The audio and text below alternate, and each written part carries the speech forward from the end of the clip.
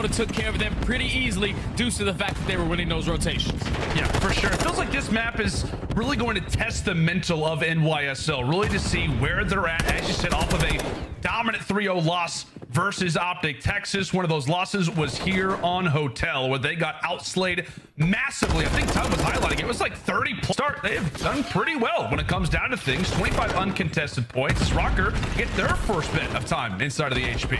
Yeah, it was New York who started off on the better side towards Jacuzzi, so they get that. And NYSL can begin to focus their attention over toward the bar. Kismet, quick work, nearly finds 3, sets up Hydra there for the 4th. Gotta not give up all this time to the NYSL players. They're trying to do it, but they can't find any of those kills. So now with 3 being down, New York are already off the rotation. Kismet also has reinforcements. We'll see if Rokker can lock this down or if Priesta can spoil the party. P-Dog running through the kitchen. Wild. Excellent recovery here from ends at bar. Rokker trying to make a big dent here early on in these first few team fights. Cammy and Vance, longtime duo, able to put in a decent amount of his team into an early hardpoint victory. Jay, it feels like so often Rokker go based off of how Vance's play is, and right now at even, he will completely take that. Oh yeah, you would trying to attack. Yeah, a huge hardpoint to close out our first set of rotations. As we said, really, when it comes down to both these teams fighting. Chamber, New York had a lot of success first go around. That's already 3 dead in the feed. Last player up is going to be Vance. He gets cut down by P-Dog. Clean 4 dead. But now with all the spawns on, with a couple players from New York on this side of the map, you're going to gift those free spawns over to the Minnesota Rokker, but not for long as they find those final 2 kills. They flip the spawns right on back. Now they're continuously growing that lead. Yeah, it just feels like this could be an opportunity where New York really start to stretch their legs a bit. One way on the got hit. Got hit, bro. Out the row. And the energy is there for the Subliners. The biggest thing that I took away, though, in those comms was Hydra telling Priesta to hit that flank. That is what we'll see how it pans out. This is massive right now for Rokker. But how about the Dolphin dive that comes in from Fame? NYSL instantly have to... Holding down your setups. They were great on the P1s, but basically flawless on that P. Given some intel that I believe it's Hydra in the back. That is a lovely 2-for-1 that goes that spot over at the desk. Run, Caesar, run. Afro, no. Right back through main arch, and he's able to find 2 to now put Kismet in a 1v2. Everybody throws a shoulder. You just want to stay alive, waste as much of this clock as possible, but Kismet actually hops on it. There's no way. So far, yeah. Big kill's about to be inbound. That bomb is rotating over, and New York are ready for it. That's another side. It's Hydra. Wonderful timing. Able to catch out Cammy. Afro now. Soul Man alive. Onto this. He's actually found up close. He's found up close. Oh my God. It's a team kill, but it is a round. His debut for a rookie in CDL history. Funny enough, the other player was actually part of Minnesota Rokker, Standy, back in Cold War. Afro in a great position to at least spot this player on the cross towards bomb. The trophy system is going to be down, so Kismet can potentially get out with his life, and he does so. But Vance immediately finds him. Priesta there for the trade. 2v3 now. Big Dolphin dive from Afro sets things up. Man, yep, another kill. Priesta, last man alive. A 1v3 instantly on. As he gets it down, he finds 3 kills. Oh, great gunfight victory. They're on to Vance. Does he have a second one? Not gonna happen. As well. All ready to push. Has been shut down. Only 30 seconds left for the Subliners to try to get aggressive up through the field. Priesta with the snap onto. Everybody found the kills that they needed to, and now Skies is left up. Try to get up towards one of these points, but they're able to stop that clock. Don't have any radio tower control as Priest is holding down that power position. They try to get over towards A. They all get cut down.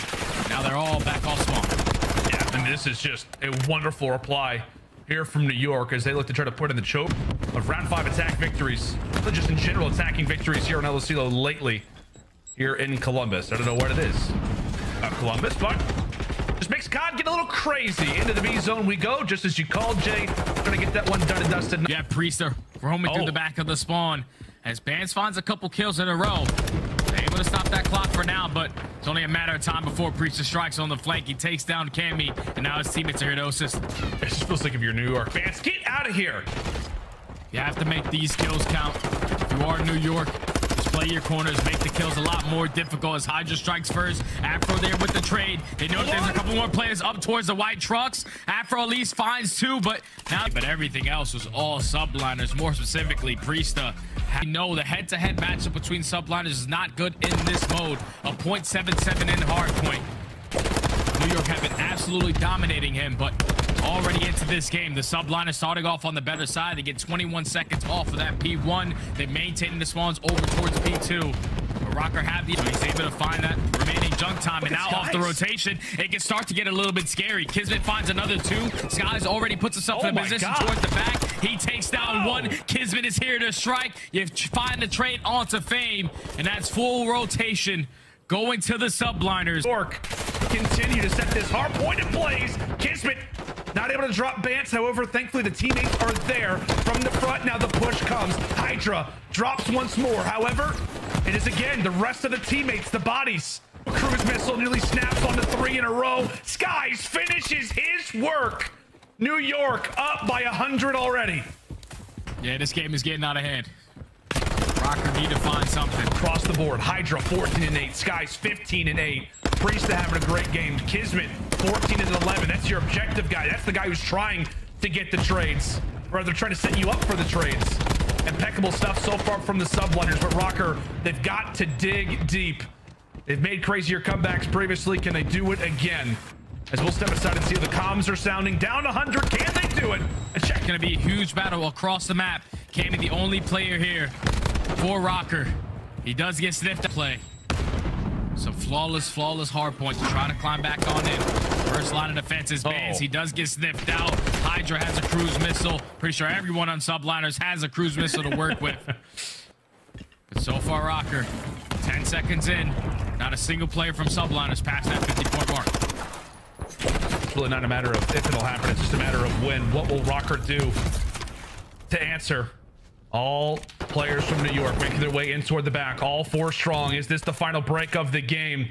It very well could. They absolutely can win it here. Minnesota trying to cause some problems, but Hydra not be the game. All of Rocker spawning all the way across the map. All you have to do is hold down to one more push. 5 seconds. Subliners call series. Well, just a few seconds away. Is this the moment for the guy holding down his pre-aims, winning his one-on-ones, making the